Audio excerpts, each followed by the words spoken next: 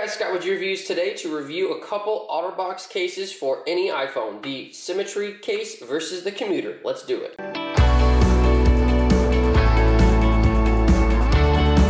Alright guys, so let's go ahead and start with a more simple case. So the Symetry case is going to be the less expensive option, and this is going to be a one-piece design. So, and what I mean by one piece, it actually looks like two pieces, but it's actually only one. So it actually does have kind of like a rubbery material surrounding the face of the phone. The inside is just totally plastic, and then the entire back is just plastic. So it slides around kind of like that. This one, again, being that it's one piece, it's just not going to provide the protection potential as the Commuter case. So again, it's ultra thin. This says it's that military drop standard. It says antimicrobial, and it's also compatible with the MagSafe chargers. So here we have a iPhone 12 mini, lots of fingerprints on the back. So again, the installation is fairly simple. You just go ahead and slip it in. And it is pretty tight, which is a good thing. So yeah, so that's how it fits on there. Pretty slim, looks good. This is just all open down here.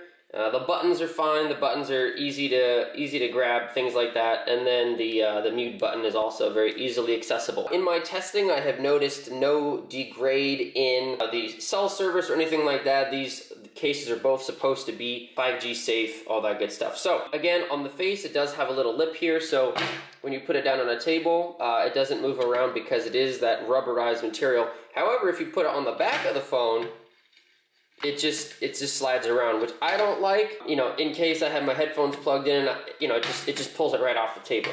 So that's the Symetry case.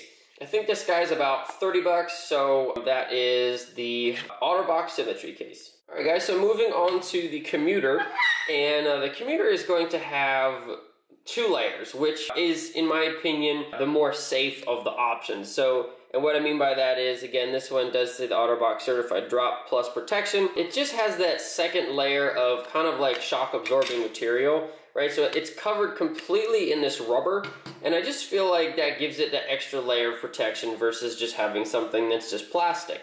So again, the two come together, but the actual specific features, again, it's not going to be too much different than the Symetry case. Really, the only thing, like I said, because it's two-layer, I feel like it's probably going to have some more protection from dropping. And then the only other thing that this has that one, the Symetry, does not have is the port protection. Now, again, you might find that annoying. I think it's a good thing. However, I do use the wired earbuds a lot, so, you know, I'm going to have this thing open most of the time. So let's go ahead and put it on the phone and show you what it looks like on the phone itself. Installations, again, very easy, very simple. So you just install the rubber layer first, and then we slide on the plastic portion. And then the only thing you got to do is make sure that this port protector is like so.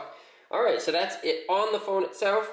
Like I said, it does have a nice raised edge there for the screen protection itself. The thing that I like more about this one than the Symetry case is when I put it on the back, that rubber actually shines through there, and it comes through. So even when it's obviously on the face, it's not going to slide around, but those two, it's not moving around either. So it does have some anti-slip properties even when it's on the phone's back.